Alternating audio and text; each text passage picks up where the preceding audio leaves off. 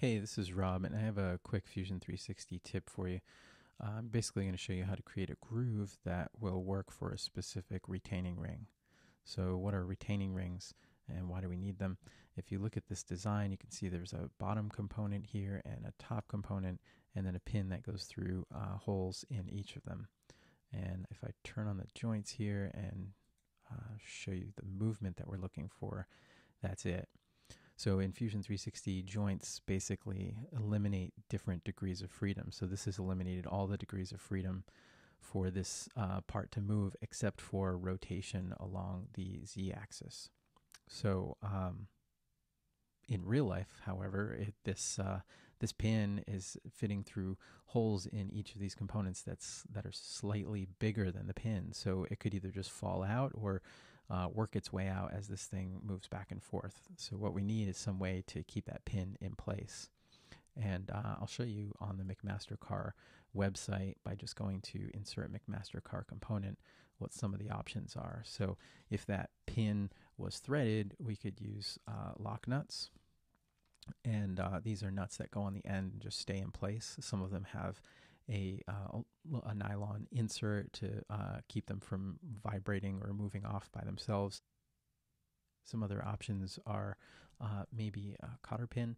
So if you had a hole going perpendicular to that shaft, you could put a cotter pin through it and then bend it, and you'd have a way to keep that thing from falling off. There's also a cotter pin like this, a hairpin cotter that doesn't need to be bent. You just kind of press it on there. There are some other options here as well. And then finally, I'll look at retaining rings. And there are different options for this too. The one I'm going to show you is this standard just external retaining ring. It's made of spring steel, and it has a special set of pliers that allow you to kind of, when you squeeze, they actually, instead of squeezing on the end of the pliers, they kind of pull apart. So that allows you to open this ring up, put it over the groove in the shaft, and then when you let it go, it snaps into place. And those are great. But there's other options too, ones that just slide on, so you don't need any special tool to do that, and some other shapes. There are also, if you look under this category, so this is how the McMaster site works. If you click on push, it'll only show options down here that are push rings. And so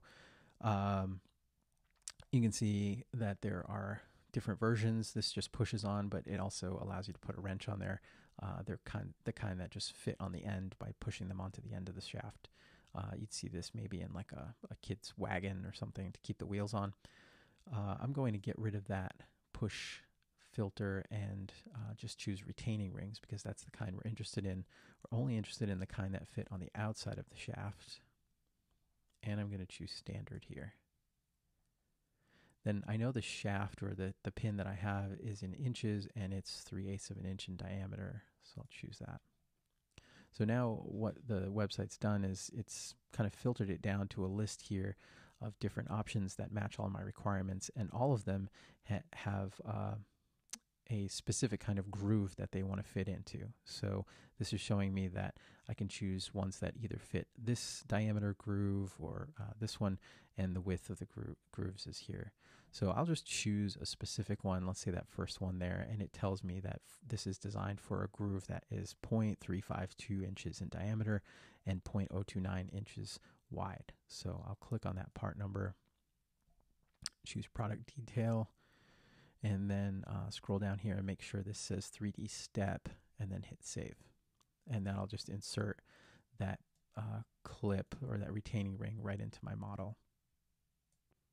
So I'm just moving it into a kind of a convenient location off to the side, and I'll hit capture position here so that Fusion 360 remembers that as its initial starting point. It's just easier than having it in that strange default location. So now what I need to do is figure out how to make a groove that matches what the McMaster-Carr website said I need.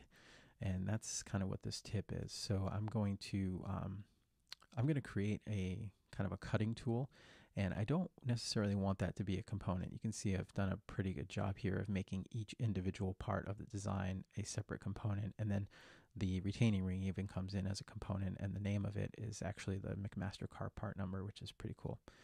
But what what I'm trying to do is just make something that's kind of like a temporary tool that I'm using in Fusion 360. It's never anything that I'd actually make in real life. So I'm not going to create a component for it. I'll just start by creating a cylinder, and it'll be a body that just sits in the bodies folder under the main component.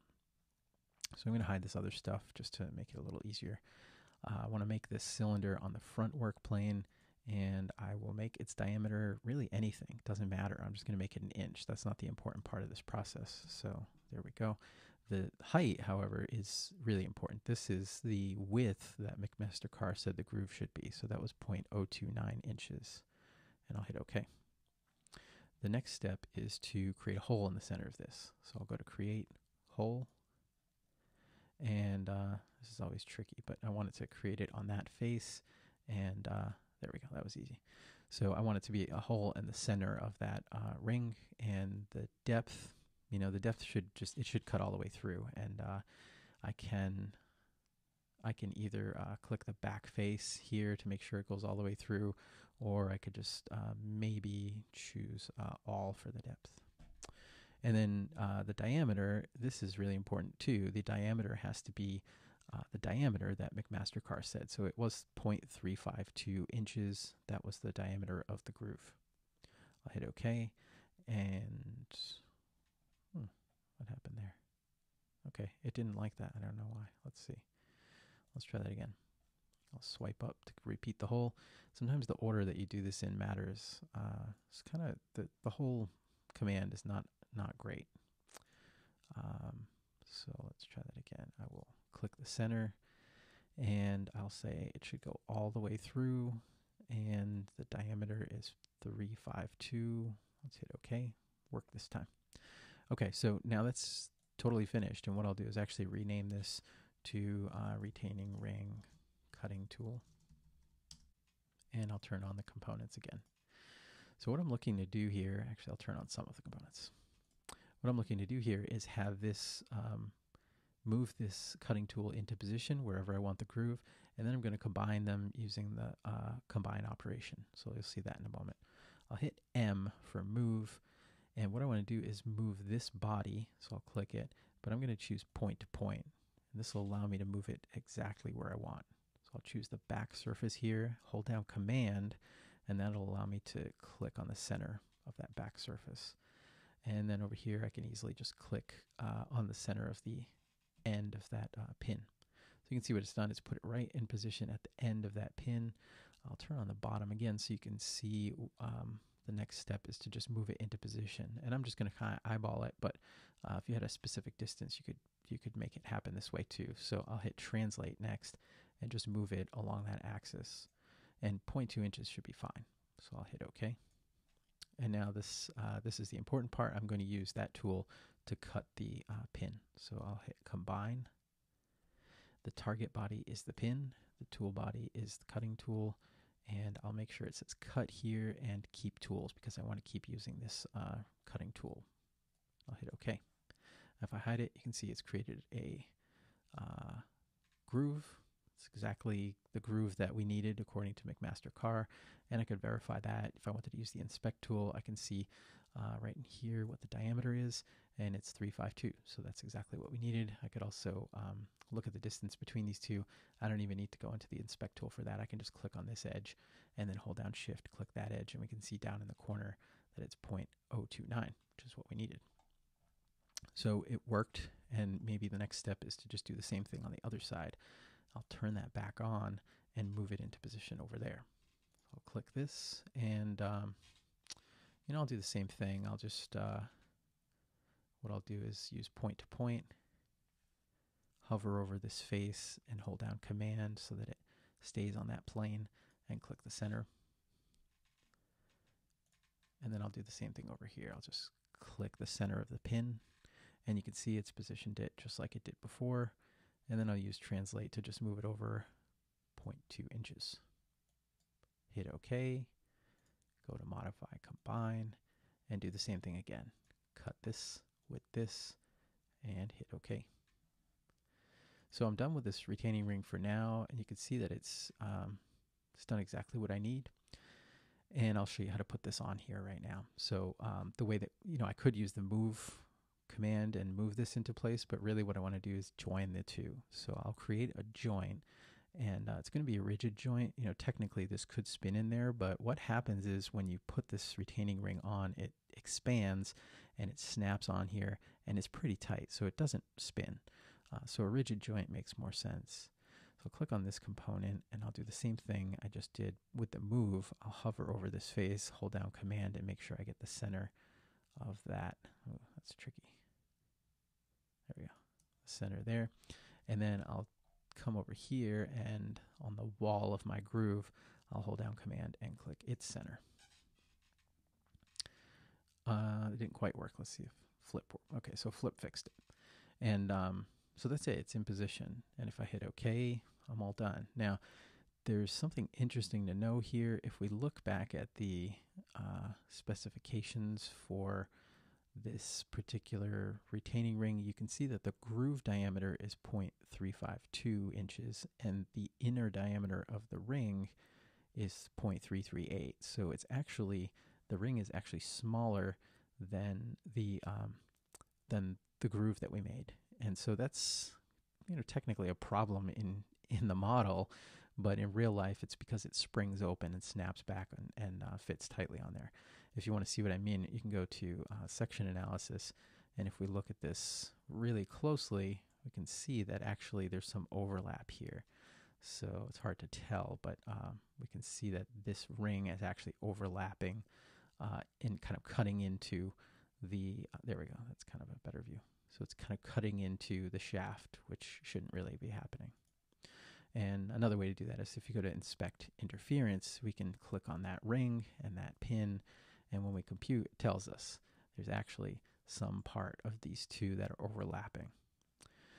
Like I said, that's just the way it looks in the model, and that's how it'll have to be unless you wanted to create your own pin that worked properly. But the reason is that this in real life springs open and springs shut around that shaft perfectly.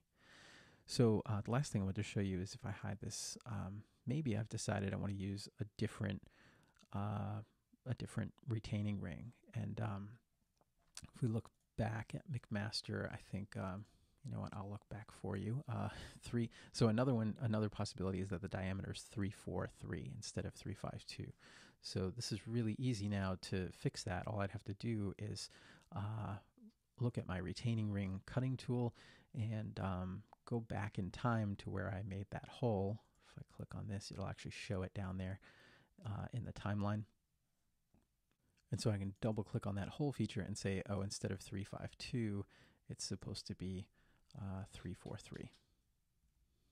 And when I hit OK, what's happened is if I turn all this back on, it actually has adjusted all of the grooves to be the right size because I went back in time and adjusted the size of that cutting tool.